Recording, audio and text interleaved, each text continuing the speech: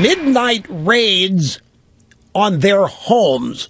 Police with battering rams breaking down their front doors at midnight, at 1 or 2 in the morning.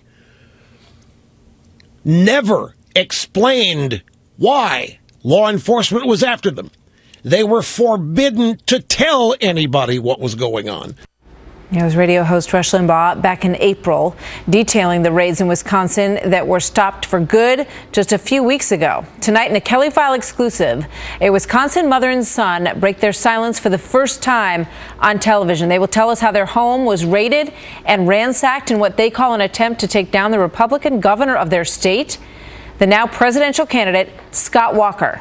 But first, let's go to Trace Gallagher, who gives us some background on this from our West Coast newsroom tonight. Trace. Martha, the Wisconsin Supreme Court has now put a stop to the John Doe investigation, saying that Wisconsin law enforcement was investigating crimes that were not crimes. Under the John Doe law, prosecutors had vast authority to seize documents and compel people who were being investigated to stay silent. Critics say this was a partisan prosecution targeting Wisconsin conservatives and searching for evidence to discredit Republican Governor Scott Walker. The investigations included a series of pre-dawn raids by heavily armed police using battery rams. Cindy Archer, who worked with Governor Walker, says in 2011, when police pounded on her door and confronted her, she was completely undressed and was afraid police would shoot her dogs. She has now filed a civil rights lawsuit challenging the prosecutor's actions. Another Walker associate, Deb Jordahl, claims her kids were frightened to death when police stormed her house and that she was not read her rights, was told to not mention the raid and to not call a lawyer or she'd be hit with contempt of court charges. The same scenario allegedly took place 8 more times at different homes. Critics call it bullying by people with badges and law degrees, saying the targets were guilty of nothing more than their First Amendment rights to support conservative causes. Listen. They came after my team because they were effective in political communication.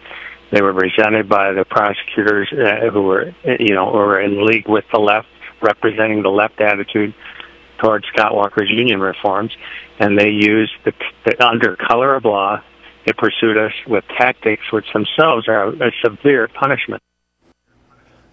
Investigators say the various accounts of police storming these homes is an exaggeration. They won't even call them raids, and they say the investigations were legitimate. Martha. Fascinating. Joining me now in a Kelly File exclusive, Deb Jordahl and her son Adam Jordahl. They say their home was raided with the approval of Milwaukee, Wisconsin prosecutors.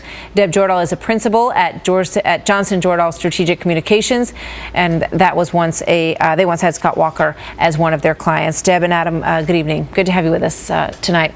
I read through the details of your story. It's a shocking story. It's a head scratcher. I think people will read it and hear it and say, how could this possibly happen in the United States of America? But Deb, let me start with you. Give me the sort of brief version of what happened that night.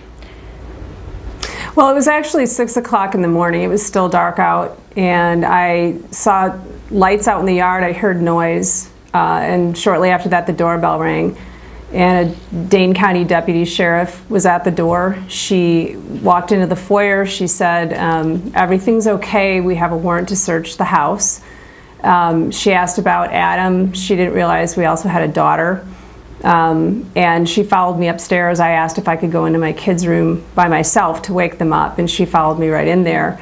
So when they woke up, they saw an armed deputy standing next to their bed. All right, so let me just jump in here for a second. Did you have any idea why they were there at your house? No, none. Nothing at the time that she came in and she said, everything's okay, meaning, nobody's dead, we're not here because of an emergency.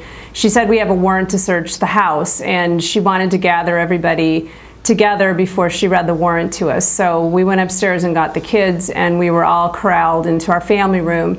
She read the warrant to us, and I do want to clarify, she told right in the warrant was the gag order, and it said that we couldn't talk to anybody about the investigation, about the raid at all except a lawyer. And it was after she had read the warrant and I said that I wanted to call a lawyer that she told me I couldn't.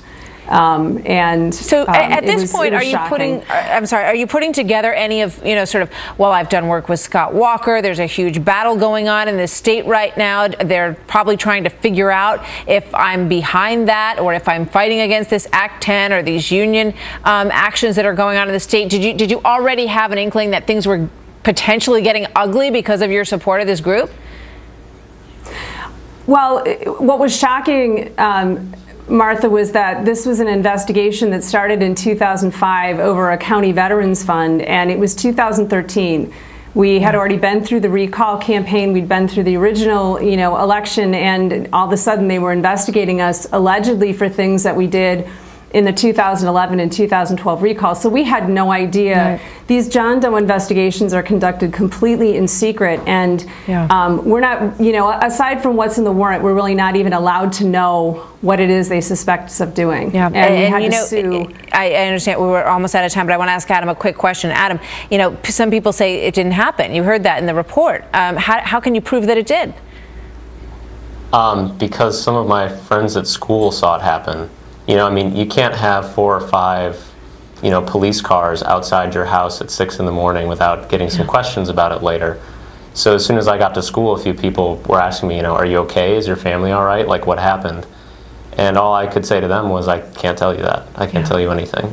We saw this kind of investigation with the IRS situation, and it appears to be something of the same ilk in a very strong response. Thank you very much. More to come on that story.